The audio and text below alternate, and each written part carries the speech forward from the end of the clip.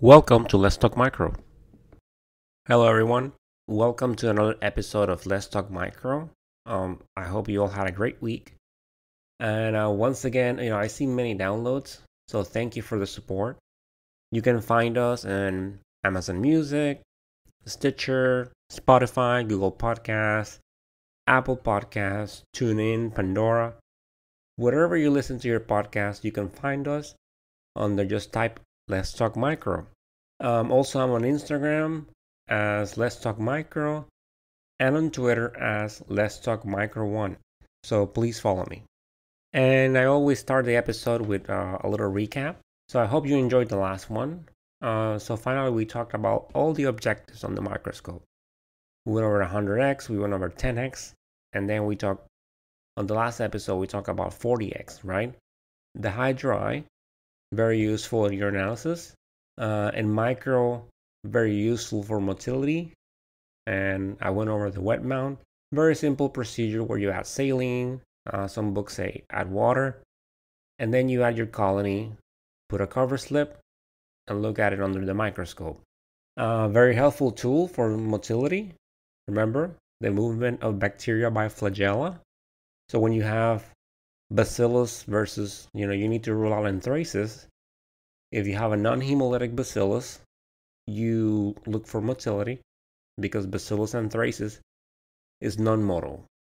And you can do it different ways. I talked about how you inoculate a trypticase soy broth and then you incubate that for 24 hours. And I've been shown that, you do it like for 2 hours, make it heavy, and you can see movement. You want to see forward movement across your field of view, and that's considered motile. Once you see that, you can report your culture as Bacillus species, not anthracis. If your Bacillus was beta hemolytic, then there is no need to do the motility because Bacillus anthracis is non-hemolytic.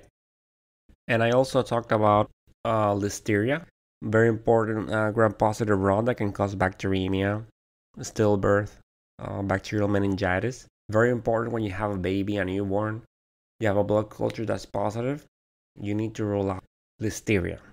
And you can, it grows on cold cuts, so people can get it from like eating cheese, ham. I think I have seen it also in lettuce. So you can get it from food. It's very significant. So Listeria has a motility that's called like the tumbling umbrella. It's like from side to side. You can also appreciate that when you put it on motility agar, that you see the nice shape of the umbrella. You stab the agar, you get a colony, and then with the needle you stab it, go down, then bring it up, stay in the same line of inoculation. And then normally motility, if the bacteria grows outside that line, it's motile. And then in the case of Listeria, you see the shape of an umbrella. So I also talked about how helpful it is when you have white colonies. Let's say you're in the urine bench, you have these white colonies. A quick wet mount, you can see if it's Corynebacterium, gram-positive rods. You can see if it's yeast. When you have alpha colonies, you do a quick wet mount, you can see the gram-positive cocci chains. Granted, with that, you might have some difficulty sometimes. You can see the gram-positive rods, the long, thin rods, which are indicative of lactobacillus. And in that case, it will be like normal urogenital flora. So do not assume that just because something is white, it's gram-positive cocci. That's very dangerous. You can make mistakes, you can get in trouble. And most important of all, you can put your patient in danger. There's different treatments. There's a different, the significance of gram-positive cocci versus rods versus yeast. You treat them differently. It might be flora. You might put the patient on unnecessary antibiotic. So you don't want to do that. If the patient goes on unnecessary antibiotics, then it can still, that antibiotic can start wiping some of that good flora, and that's not good. And then that, makes room for opportunistic pathogens. And also with the alpha colonies, with the elderly patients, you do a wet mount, you can see sometimes, the cocci in clusters. If you're not sure, just go ahead and do a quick ID. I mean, not quick, but you can do like a Vitek or a Malditov, whatever system you have, because you need to rule out Enterococcus urinae, which causes UTIs, urinary tract infections, in elderly patients. And it's a gram-positive coccyne clusters, alpha hemolytic, and it is PYR negative. If you're following that line of thought, if you are following that differential, and you have gram-positive coccyne clusters, alpha hemolytic, PYR positive, then more likely than not it's Enterococcus viridans, which is, flora. So that 40X is a very helpful tool. It helps you, it points you in that direction. It can make your job easier. Like I said, the urine bench, alpha colonies, long thin runs, lactobacillus, I've done. White colonies, coroniform gram-positive rods. Okay, skin flora, urogenital flora. I'm done. So it's a very helpful tool to have in the lab. And just remember with the 40X, your condenser and your light need to be down, opposed to your 100X. With your 100X, condenser and light need to be up. So today, that brings us to our next episode. And before we start, you keep wondering, he keeps repeating himself. He keeps saying the same things over and over again. Well, that's what micro is. It's repetition. It takes years and years to become a microbiologist. So as a student, you're listening. You listen to the previous episode. You listen, you might re-listen to it and still have questions. Then on the next one, you're still, okay, that's what he meant. Okay. So with repetition, you make sure that, you reinforce what you're learning. It doesn't happen overnight. That's the secret to being a good microbiologist. It takes years of work and repetition. So in today's episode, we are going to be talking about biochemicals. What do we use them for? Well, it's one of the tools we use for identifying our organisms. So at this point in time, you are expert microscopist. You know how to read and report a gram stain, either blood culture or regular gram stain. Your organisms have been plated in the media that we talked about, and they've been incubated, right? So now they're ready for us to take a look at it. Typically, we look at them after they have been incubating for 18 to 24 hours. We examine the agar and determine if there's growth or not. Then we also determine if it's pathogenic or not. This is based on the source. Like I had mentioned before, we have bacteria in our bodies. In some areas, they are normal flora. Take, for example, E. coli. It's a gram-negative rod, part of the Enterobacterialis, formerly known as Enterobacteriaceae. But if you have it in the urine, it's pathogenic, right? But if you have it as a part of an enteric sample, of course, with the exception of O157 and the other subtypes, then it is not pathogenic. And this is one of the things that you keep in mind when you work in cultures. Sometimes you might see these wound cultures from like an abdominal source, from an enteric source, that they are full of Enterobacteriaceae. And at that point in time, you focus on the ones that are oxidase positive, that are more resistant in nature to antibiotics. You work up like any beta strep, any Staph aureus.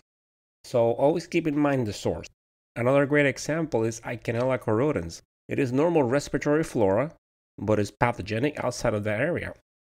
And then we have some organisms that are almost always normal flora, like Lactobacillus, Corynebacterium, the diphthroids. So going back to the biochemicals, how are they helpful? They help us identify organisms. Organisms can have reactions to biochemicals that can be distinctive of them.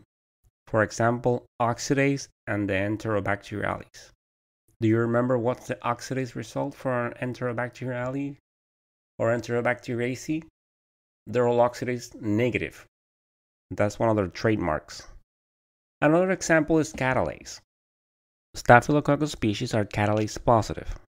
So sometimes, the biochemical reactions can be enough to identify certain organisms, as long as some conditions are met. And this is what we call a presumptive ID, but I will talk about this at another episode. So we have many reactions. And if you're a student, you're going to find yourself learning a lot of them.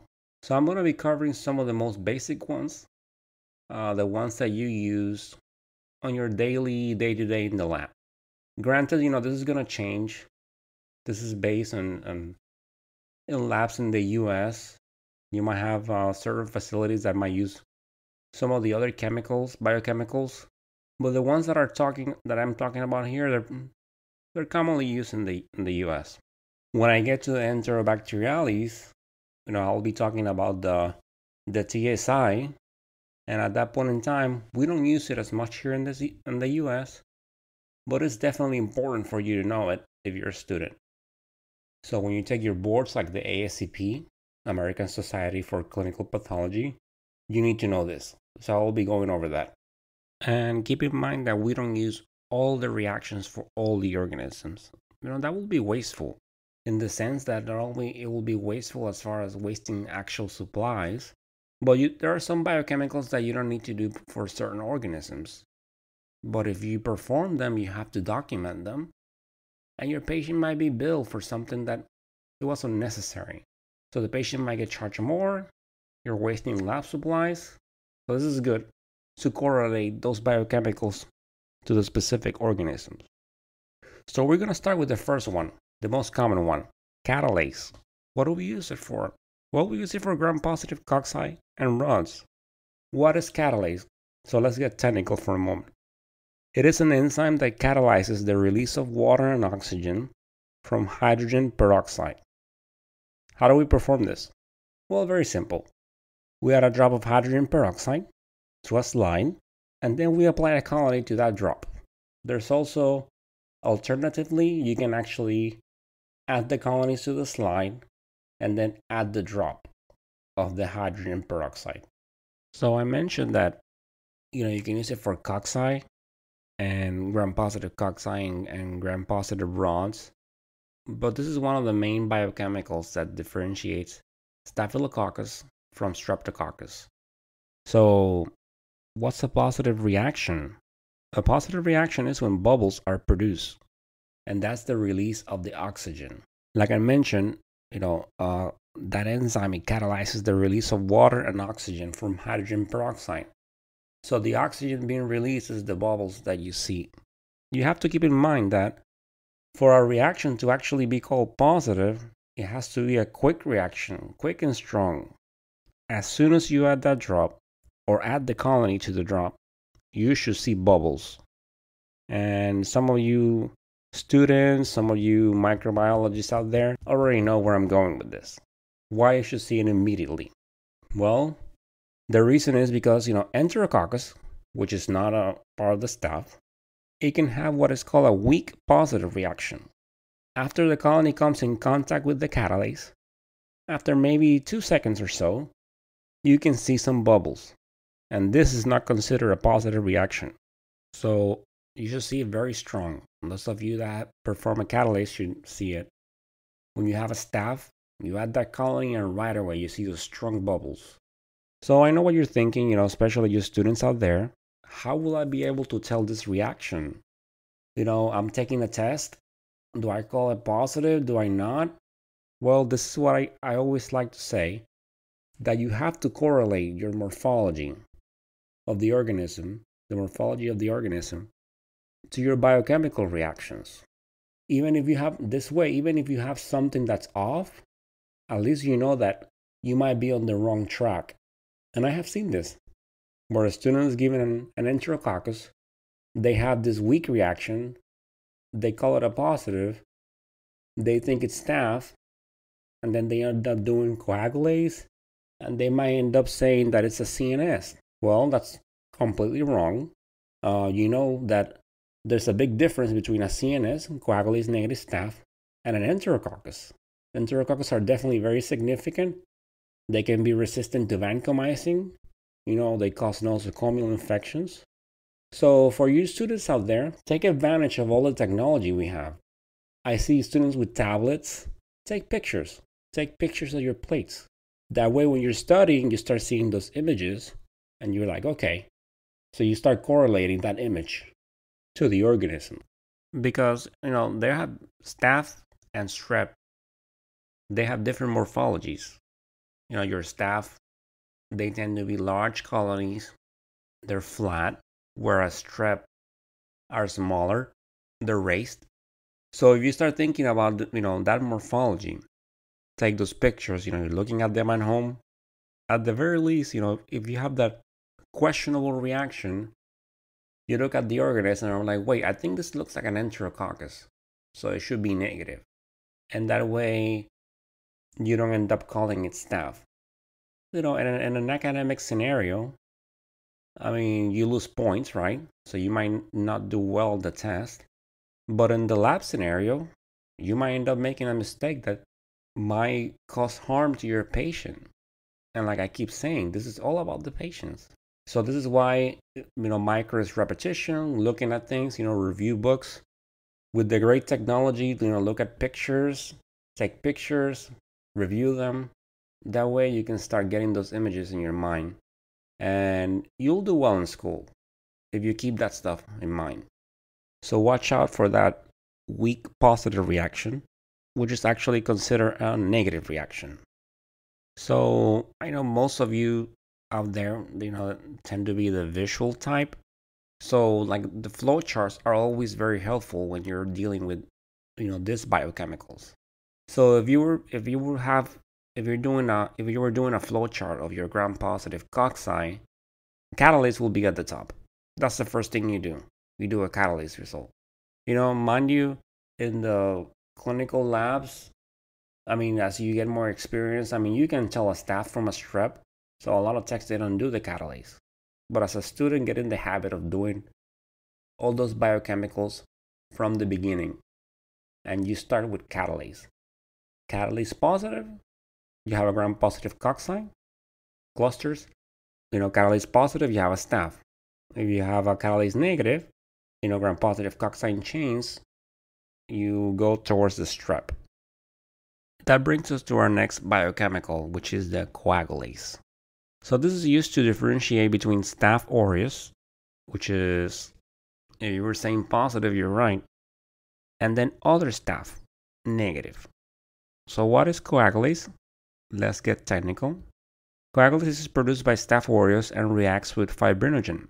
This results in the precipitation of fibrinogen on the cell, which causes the cells to clump when a bacterial suspension is mixed with plasma.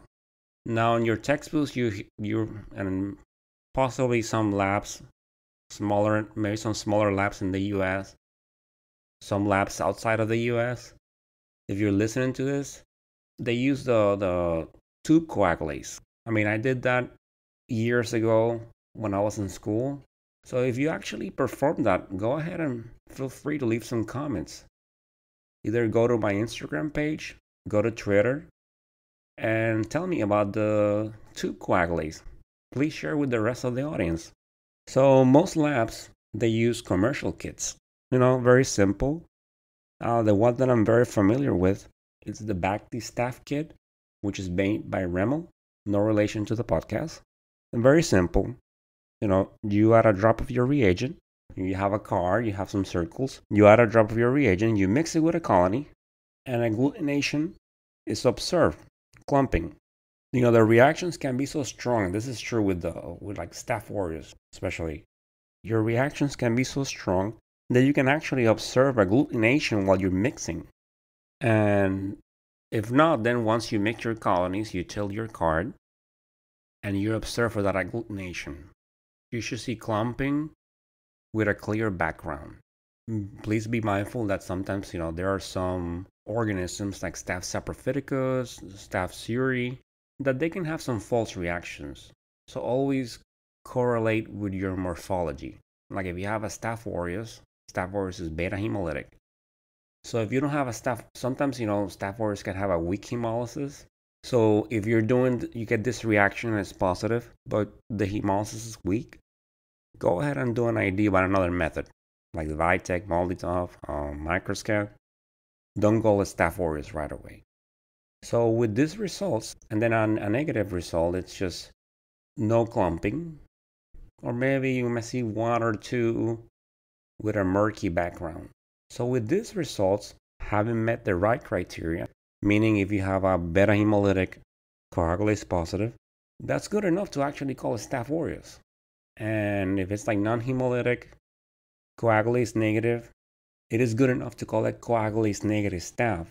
But keep in mind that if you have white colonies in young females, like if you're on the urine bench, you need to do an ID to make sure you rule out Staph saprophyticus, which causes UTIs in young females. If you have beta hemolytic, coagulase negative, still do an ID to make sure you rule out Staph lugdunensis, because Staph lugdunensis, it's pathogenic. That's not to say that other coagulase negative staph can be pathogenic. Yes, they can, but normally like Staph epidermidis, Staph hemolyticus, they tend to be non-pathogenic, more towards like the skin, the normal skin flora type.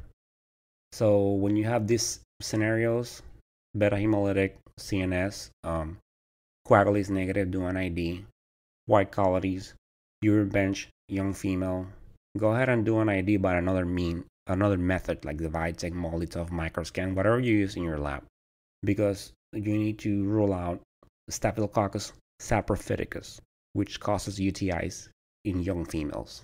So there you have it. So today we discussed two very important biochemicals. That's when you start at the top. Catalase. If catalase is positive, you move to coagulase. And then depending on the result, you have Staph aureus, Staphylococcus aureus, or CNS, coagulase negative Staphylococcus. So what happens, and before I get to that, so these biochemicals, like I said, bacteria, they have certain reactions to certain biochemicals.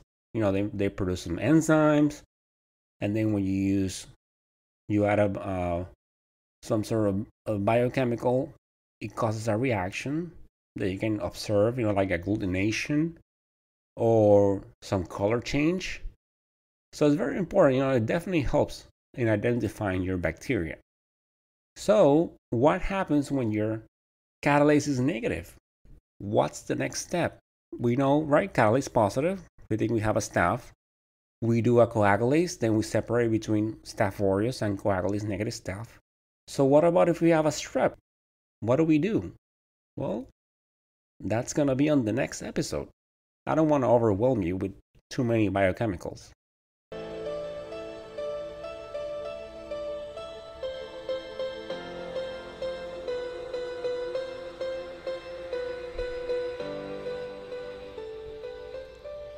And that, my audience, is the end of this episode. I hope you enjoy listening about biochemicals. Like always, I enjoy talking about them. So now you know a little bit more. After your gram stains, you know how to do catalase and coagulase. You know what you have learned about them. Always keep that motivation in everything you do. All of you microbiologists out there, keep that passion. Continue working on those plates. I know that a lot of times it can be overwhelming, but it's a very rewarding experience to see how our work helps the patients. And that's what it's all about. Stay motivated, stay safe, and enjoy your week. Goodbye.